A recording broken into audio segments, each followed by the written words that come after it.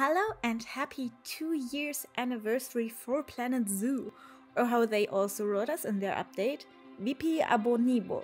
I don't know if I said that right.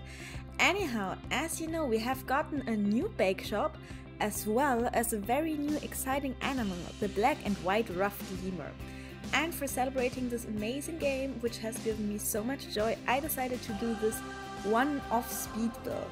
It is far from perfect because I basically just had one evening to do it, but I hope you still get to enjoy it. So what we are building today is a cafe, and around the cafe is situated a lemur habitat. And I have decided to put two different lemur species in there. One is our very new friend, the black and white ruffed lemur, and the other is the already well-known ring-tailed lemur. Both are habitants of Madagascar, as we know. So that's very, very cool. And yeah, I mean, of course we need cake to celebrate. So here I'm building this nice little cafe shop, and it is going through a lot of changes, as you already have seen in the intro video, especially if we look at the color scheme. So it was way more blue and pink, but at the end I decided that it was a bit too much for me, and then I rather went for kind of imitating a bit what the lemurs look like, black and white, but still keeping this very, very, very light touch of rosé in there, just because it looks nice and it is what I usually also would expect maybe from a cupcake store. So that is super cool. I didn't plan to do this, so this came kind of an extra point in there, so forgive me if in some points it also will have quite its imperfections, but I try to build something cool, something nice, something that guests would also enjoy, and that's very important. After my last build was rather dark, it was the Halloween Abandoned Graveyard Zoo. If you haven't checked it out, do so now. Anyhow, after that was rather dark, I was happy to just build some little happy friendly place and not go into the cynical dark mode. And yeah, I think a cupcake shop and lemurs are the perfect contrast for that. So I think this is more the style you would usually see on my channel. Halloween was just a one-off special. So for those of you who watch me for the first time, my name is Vivalina. I'm very new here on YouTube, so I'm very, very thankful for any comment, any like, any subscription, and really especially also the comments, so I can improve and I can make videos that make you happy. And my reason for building here on Planet Zoo is that I have gotten a lot of inspiration from other Planet Zoo builders, and I have spent so much time in the game that I believe that I also have very cool things to offer and also even to show off. And maybe this also can help some where they find that a lot of the videos are so advanced, maybe that's too much and I'm more on a, let's say, medium basis. So I try to build off the grid, but I don't usually go full ballistics crazy also because of my laptop. That brings me to the second point. I will be concentrating on short projects, on small builds like the Halloween zoo, which was 2 episodes. It is a zoo with like 4 habitat animals. It's not crazy, but this also means that you get to get the full experience in a short amount of time. Let's take this one-off build. You start and you see how it is finished. The next project I'm gonna build on will be quite longer. I'm already starting on it. It's a very nice surprise. I will tell you all about it when the video gets up. But there I will also build a slightly bigger zoo, but still not the huge 1-year progress zoo. And as we are going in the speed build, I have to say I rarely have used this floor, and from now on I might do so much more often, like this path. I really like how it looks. It really also is something that you would find in one of those cafes, you know, easy to clean but still pretty and so on. So I really loved that, and I'm quite happy that I used it and that I didn't just put the floor in at the last minute, something I have done in the past once. So yeah, no, I really like it. So as we are getting on with the build, I thought it would be nice if I can give you some trivia about the white and black ruffed lemur. This is all trivia from the Planet Zoopedia, so if you haven't had time to check it out, you hear it from me now. And let's see what it brings to us. These news are brought to you by Planet Zoo. So, black and white ruffed lemurs have scent glands on their wrists, which they will rub on trees to mark their territories. That's very cool. That means we have to put them some trees in there so they can mark their territory. Even though our lemurs are gonna share their territory, so I don't know quite how that would work out. And then the next fact is that a group of black and white ruffed lemurs is called a conspiracy. Maybe I should have called this the Conspiracy Cafe. Oh, Cafe of Conspiracies, because I think this fact is not only true for the black and white ruffed lemur, but also for any other kind of lemur. At least that's what I have heard in the past. And then, despite their comparatively small size, black and white ruffed lemurs have the second loudest call of all primates. And sadly, I don't have the sound in this video. I will not have it in there. But if you go into the game and you place those lemurs, you will absolutely hear it. I was wondering what was going on. But yeah, the second loudest call of all primates. That's crazy. They are so tiny. Oh, wow. And then the next one, black and white ruffed lemurs are generally found high up in trees, foraging in the upper canopies up to 115 feet high. I have to confess, I have absolutely no clue what 115 feet are, but that sounds kind of high. So again, let's put in there some tree and quite a lot of climbing structures. I don't think it will be that high though, because, you know, the general setup and we don't want them to be too far away from the guests, but still, nice. And then, of course, also, the black and white ruffed lemurs are important to the ecosystem as pollinators. When feeding on nectar, pollen sticks to their dense ruff and face, which will then carry to other plants. Oh, that's very cute. So I think I've missed this one. I think this has to be an after edit after everything you see here, because the video is already there. I'm so sorry, but they need flowers. They are pollinating. I think I put in a tamarind tree or two, so it should work there. That's very nice. And wow, that's so cool. Yeah, thank you Planet Zoo for these wonderful facts. It's also important to know that they are critically endangered. So these are animals which are endangered, so we will need to take very good care of them.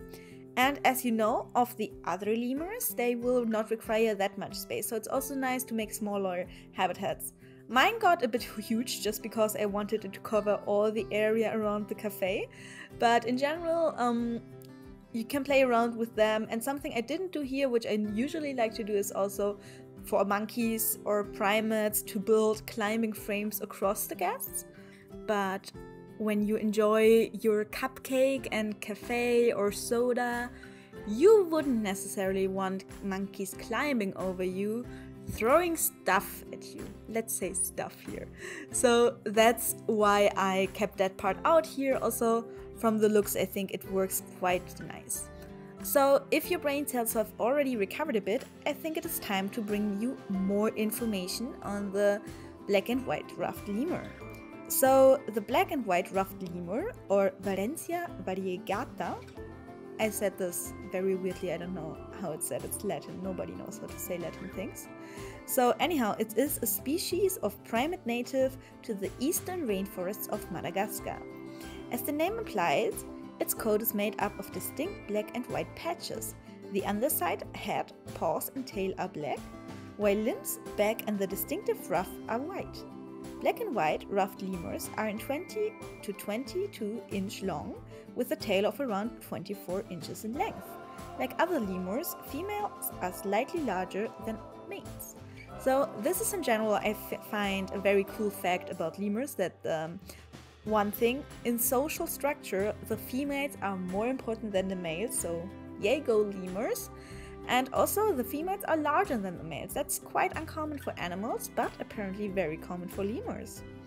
So the species is classed as critically endangered, with its population further decreasing due to poaching and habitat loss.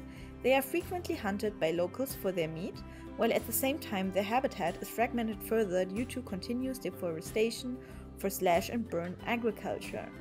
That is very sad and a huge problem.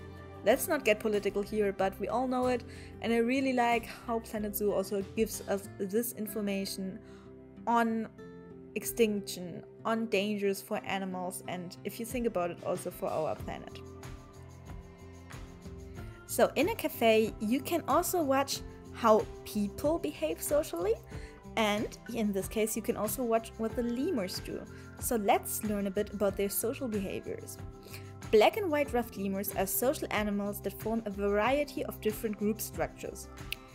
Group size usually varies based on food availability, larger groups splitting into smaller subgroups if resources become scarce. Females are dominant in this species. In larger groups, they may be communal nests into which multiple unrelated litters are placed and protected by all members of the group. So that is what we already mentioned about the females, but also this caring together about the family, that's so cute.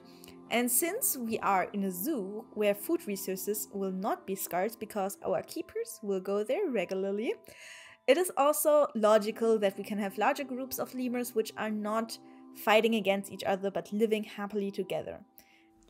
So let's get to our last point of education.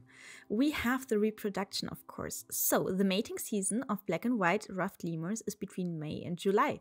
Females are only in estrus for a brief period of up to 3 days, with an even shorter window of up to 12 hours in which she will allow males to mate with her. Mates will court females by approaching her with a lowered head and submissive shrieks, which she may respond to with roars, bites, and other aggressive displays, even when allowing him to mate. That does not sound like that much fun, to be honest. And then pregnancies last around 102 days, after which the female gives birth to a litter of young, 2 to 3 on average. After birth, infants are left in a small nest built and guarded by the parents or a communal nest, which is taken care of by all members of the group. Babies will remain in the nest until 4 weeks old, when they will start following their mother. Weaning occurs at around 4 months old, although may last up until the infant is 8 months old. Black and white ruffed lemurs reach sexual maturity at around 2 to 3 years old, though do not usually begin reproducing by this time. Males usually migrate to other groups, where females tend to stay in their natal group, though animals may also form and travel in pairs. So it's always so nice to see how animals have some things which we know as humans, like traveling in pairs, and some other things that I think we could learn of, like taking better care of our kids together. But it's really cute, I really like it, and of course you can cohabit the black and white ruffed lemur perfectly with the ring-tailed one or with the red ruffed lemur. You can even build a small Madagascar island, including those 3 species, and that's it. No, that's really cool. I love the animals. I'm very thankful to Planet Zoo. So I would say I will leave you now to the rest of the speed build. It should not take that much longer anymore.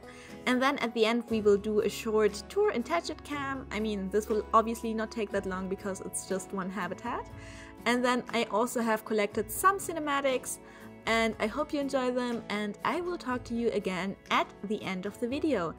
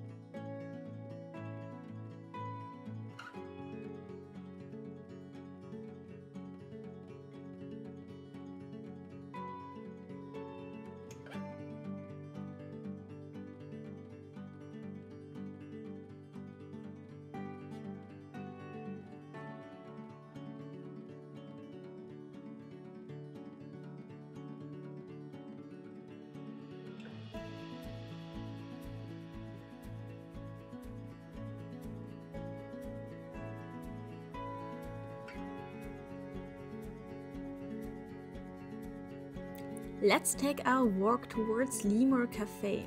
And now we already can take our first peek as guests through the little windows here.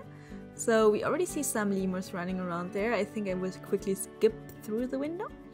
And yeah, there they are, the little fellas running around together. I think the feeder just got filled, so they are all together there. Maybe from the other end of the window we also get a nice look on them. Aww, look at them. Of course, I also placed some education boards, you know, obligatory. We need to educate our guests. And also here, the thought of this habitat is to kind of see the two different kinds of lemurs. In between, every now and then, I will run a bit. I hope you forgive me. I hope I don't make you motion sick or anything. But sometimes Tedget Cam is just moving too slow, and I'm really happy we have the running option. So from here, when you actually walk to the front of the cafe, you already can get a glimpse into the lemur habitat. Sadly, this turns out to be the side they use less, so maybe I need to change some things, put some more enrichment items I already tried, maybe long term more of them will be here. Oh, but there you see one. This should be the red ruffed one. It's actually quite easy to distinguish them based on their tail and also the overall look. I find the white and black ruffed one so much cuter because they look so fluffy. I would love to cuddle one. So maybe next thing I should build a gift shop where you can buy small toys of them. I don't know. They are so cute. So we are walking here, and right now the guests don't come here because it's just very far off place. But we can take this look you already have seen at the start of the Lemur Cafe. But we as guests, of course, will go upstairs and we'll take a small view from this terrace. I might jump over the tables, I hope you forgive me for that, but some acrobatics are needed. I've been sitting around in my chair too long, so here maybe I need to. Yes, there we go. And let's see. Is there anybody there? No, nothing. Okay. As I said, that side sadly gets visited less. But if we go to the other side, jumping over chairs, maybe I can actually walk around here a bit better. So if we go to the other side, we should be able to see some of the little ones. And let's check. Let's check. Hello. Wait, is there was one on the climbing structure, so sorry, I will run into the cafe for the better view. Freestyling here. There you see, imagine how nice it is to sit here and you see the lemurs sitting on the climbing structures right in front of the window. That's what I was going for. They are not using the enrichment items, so I need to figure out if that's possible. That would be so much cooler if they actually sit there playing the little piano. I think while building also, and I had it on play, I heard the piano play, so it is not impossible. But I still have to figure out how to get them to get there, because mostly they just climb there, like until the middle of the climbing structure and then return. I don't know why that is, but it still gives some cool views. So maybe later on I will still adapt the climbing structure a bit. But that is what I built yesterday night, and yeah. Let's see here, let's get a soda, let's get a cupcake, and from there, while you are waiting in line, you also get a little view. I'm honestly scared what this will do to the overall experience, because people will stand there to watch and stand in line as Planet Zoo people do.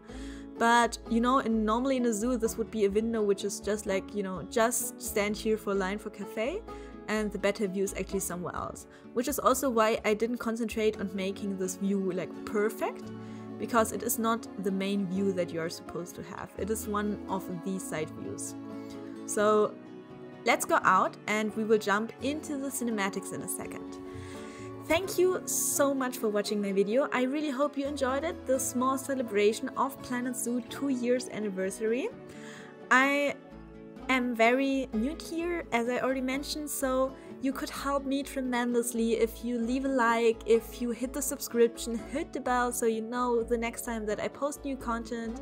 And I hope that I can bring you more nice builds, more nice creative ideas, and soon we will start on a small series, but I had to push this one-off build in. And yeah, also any comments, any feedback is highly appreciated. I really love the game, and I would like you to also like my videos, so whatever you would like to see more of, just let me know and I will take care of it. Also any feedback of what you'd like to see. And of course I will put this zoo down in the link so you can download it from Steam Workshop. Of course, not the whole zoo yet, but this item, this workshop item. So you can explore it and improve it yourself and see a bit of the ruffed lemurs running around enjoying their life.